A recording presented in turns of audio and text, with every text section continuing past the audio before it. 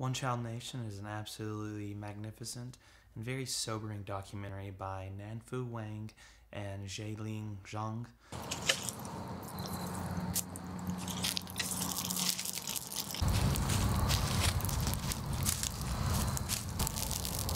What it does is it focuses on the one-child policy of China, and it's really told through the story primarily of one of the directors, Wang, Nanfu Wang, and kind of her and her family's experience with the policy in China. The film opens with her talking about how she didn't really think much about the policy. It was just kind of ingrained into society when she was growing up in China. But once she moved to the United States and got pregnant with her first child, then she started to try to reevaluate that, and then goes back to China, which is where the documentary takes place mostly. And what she does is she goes there and she speaks with her remaining family members. I believe her grandfather's still alive, and she talks to him. And her grandfather's old enough to where the one-child policy wasn't in existence at the time, and he had multiple kids, 5, 6, maybe even 7 kids, with most of them living on into adulthood. But his kids would be the ones that are hit by the one-child policy, specifically Wang's family, her mother and her father. They were firmly within the one-child policy, and she was the firstborn child. So her being a female then the government allowed her parents to try again, and in the event if the second child was also a female, something could happen to it. Possibly the government takes it, or, which is discussed later on in the documentary, a lot of times what would happen is these female children that are born later would just be abandoned, sent to orphanages, and in some case, I believe it was her cousin, one of her mom's cousins, that ended up having a child. And because it was a girl, they didn't want to register it, so they just took the child, left it out at the market to see if anybody would take it or anybody would, adopt it or care for it, and nobody did, and the child ended up dying. So the documentary, she talks to some of her town elders and various people in the area to get kind of their opinions and what they believe or felt about the policy. And a lot of them, you could tell that it was hard for them to talk about, one, for it just the possibility that, their life had been altered by the policy, and also because, the government in China is very corrosive in terms of how it surrounds everything and infects it or invades it and forces towards whatever propaganda they're promoting. At the time, it was the one-child policy. So the people are scared to really talk about it and how it inflicts them or how it harmed them, or just the varying facets of it. Specifically, she talked to several what would be midwives at the time, and they tell a story. One of them is very kind of accepting of her role in a lot of these deaths of these children, because in a lot of times what they would do is if they find out that the child is a girl, they would force an abortion on them, or the child is born, they kill the child, the government takes the child off, it's never seen again. And she felt that it was appropriate actions that the government took because more children would be a larger drain on the natural resources of the country and possibly cause a lot of people to live in poverty because they didn't have the ability to feed the children. And another person, and she was probably kind of the most emotional point in the film, and what happened is she talks about how she had killed something like 10,000, maybe even up to 50,000 babies during this point in time, either through forced abortions, killing the baby after it's born, or taking it and making it disappear, so to speak.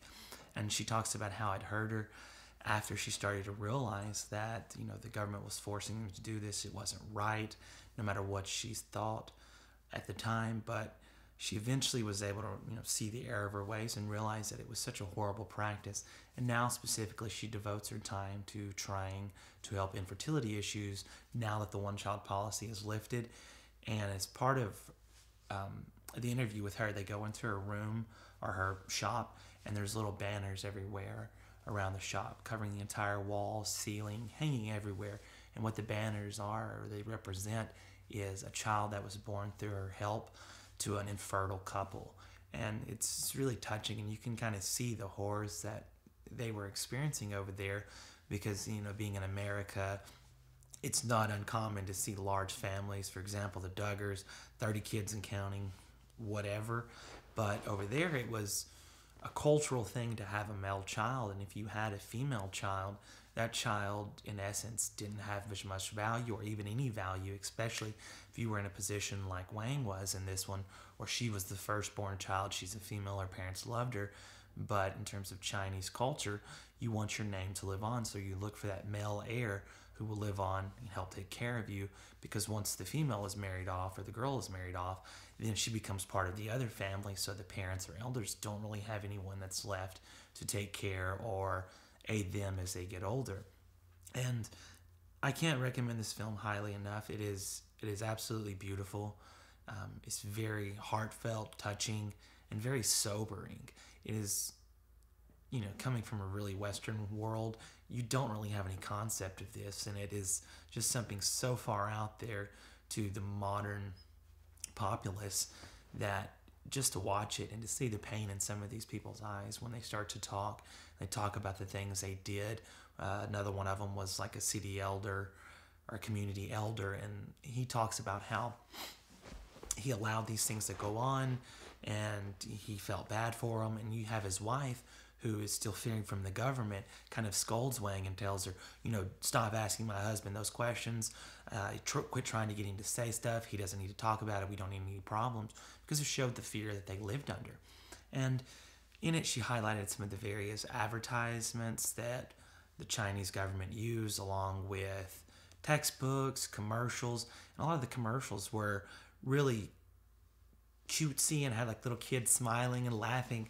But the words they're saying is, only have one child, only have one child. If you have more than one, it's against the law and we're all going to die because there's not enough food for all of us.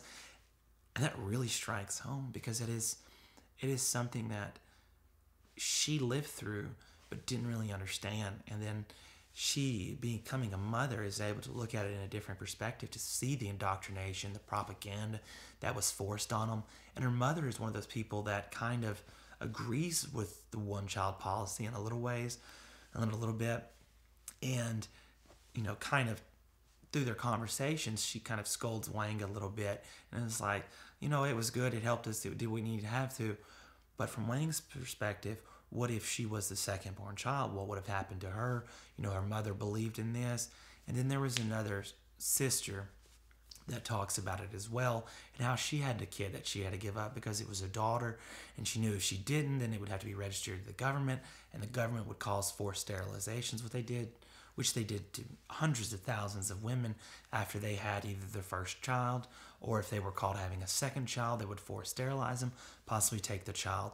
It also touches on a little bit about the adoption that was going on, and how the Chinese government was kind of working hand in fist with these various adoption agencies, to the point where you would have people just picking up these kids, taking them to the adoption agency. They get a little bit of money, not much money at all, and then the child is in essence sold off to some Western family somewhere that is willing to pay for it. And the vast majority of these children are little girls, and it is just horrendous that this is going on in today's time, or even the fact that it went on in the 80s and 90s up into the early 2000s, and it is absolutely absurd. But like I said, I cannot highly recommend this documentary enough. It is phenomenal. It is a little bit of a tearjerker in some instances. It is also in English and Mandarin Chinese, so there are subtitles you have to read. And I think the subtitles kind of helps in a way, because you having to read it, it takes away a little bit of hearing them speak and actually comprehending the words. I can imagine if I actually spoke Mandarin, how it would affect me, and it probably would affect me more, because I would be hearing the pain in their voice instead of reading the pain in their voice in terms of what they're saying, coupling that with the expressions, the eyes, how they sag or drop when they talk about this, the little tears that you see come in their eyes.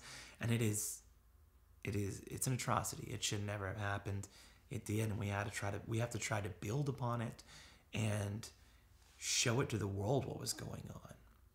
Like I said, can't recommend this enough. If you got some time, go over to Amazon Prime, give it a watch. It's on there streaming, and it's probably my favorite documentary of 2019. And hopefully it win an Oscar this year. I really would like that. Thank you.